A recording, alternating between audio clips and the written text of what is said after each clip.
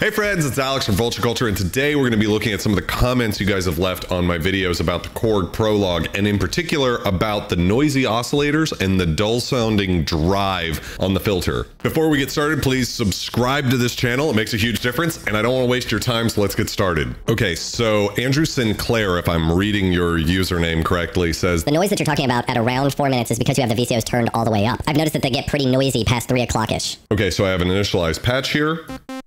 Let's record it at 9 o'clock, noon, 3 o'clock, and all the way, which is about 5 o'clock. And then we'll do it again with the master volume over here turned up a bit, maybe to 3 o'clock. And we'll see if we can detect any difference in the noise profile of the oscillator based off of that. So let's give it a little test here. So we're going to start with 9 o'clock, noon, 3, all the way.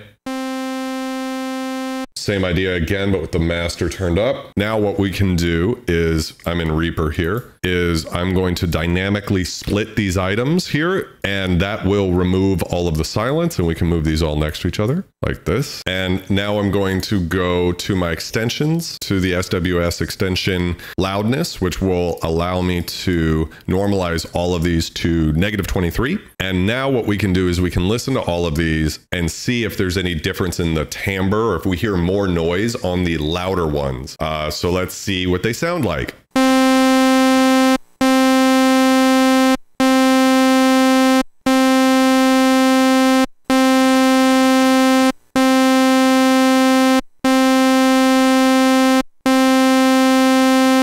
So what we can glean from that is, to the naked ear, they all sound pretty much identical. Looking at the spectrum analyzer, I see nothing to indicate that there's more noise to the signal. Is the difference, though, is on the ones where the volume had to be boosted quite a bit, you can hear a lot more noise after the note is released. So if I just grab this real quick. That's where we boosted by 27 decibels to get the same volume in post, versus if we listen over here, and this is where it's only boosted 10 decibels.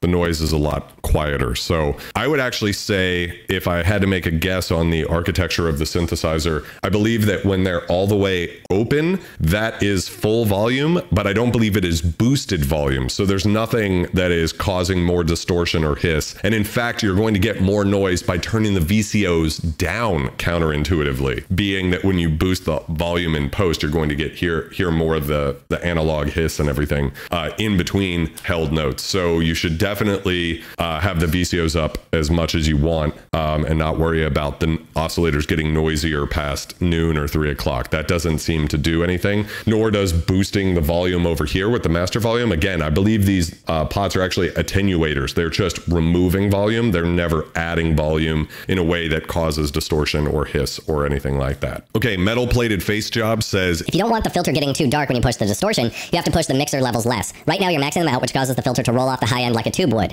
This is by design and not a flaw of the synth. You should try making your patches with your mixer levels never going beyond 50% per oscillator. The master out knob should also be kept at around the same. This will give you a more modern sound overall out of the synth, and will cause less roll off in the high end when you engage the distortion. We'll keep the noise level down as well, and you should have no issue with getting signal level to your dot, an average of -18 decibels. Okay, so let's try that out. So same idea here. What we're going to do is we're going to try the sound of the VCO with the drive engaged at 50% and 100% with different volumes. So this is just the naked oscillator. This is at drive 50% with the oscillator at noon. This is with the oscillator at, let's call it 5 o'clock, but maxed all the way out. Back to noon, drive 100%. And now maxed out. Same idea, dynamic split that, and then what we can do is drag these all over, and then one more time with the loudness is analyze the selected items and normalize them to -23. And let's see the difference this time. So we're starting again with the naked oscillator, and then it's going to be with the VCO at noon, and then the VCO all the way up with the drive at 50%, and then noon, and then all the way up with the drive at 100%.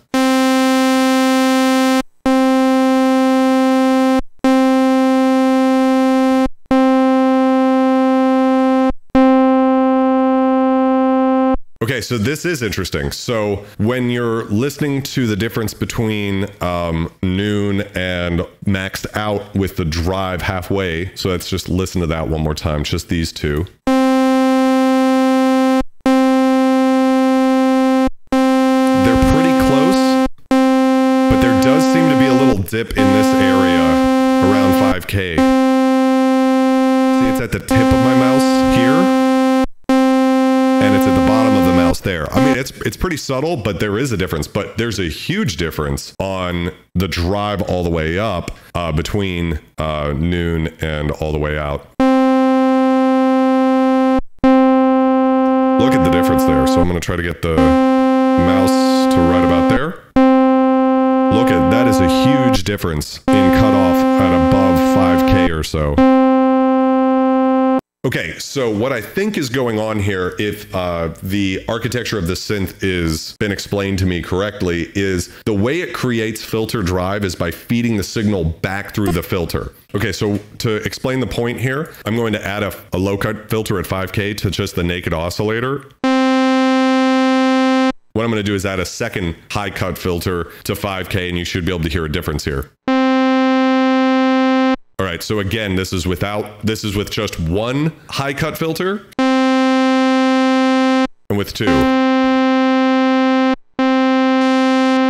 So what I believe is happening in the synth is that because the synth creates the drive by feeding the signal back through the filter and then probably attenuating it after that, it's actually changing the low pass filter from a 2-pole low pass to a 4-pole low pass. So what that means is that it's going to more sharply cut off the filters above the cutoff frequency. Tube distortion, diode distortion, that all creates harmonics above the fundamental frequency. There's no such thing as subharmonics. And what's happening here is not that the drive is distorting more like a tube. What's happening is that it's changing the filter from a 2-pole to a 4-pole, creating a darker sound overall. And the more that you turn up the more signal you feed it, period, the more that is increasing that effect because more is getting sent through the loop back. So this is a really interesting way to set up the drive on the filter instead of just forcing more through from the front. And what it does is it actually changes the nature of the filter as well as adds harmonics, but the harmonics actually get scooped out more. So it's a really interesting, cool, neat feature that I didn't even realize was in the Prologue, that the drive is effectively changing the very nature of the filter. So anyways, I want to say thank you guys so much for your comments. They're really insightful and interesting, and it's been a lot of fun to discover and do a little bit of science with the Prologue to figure out what's really going on under the hood here.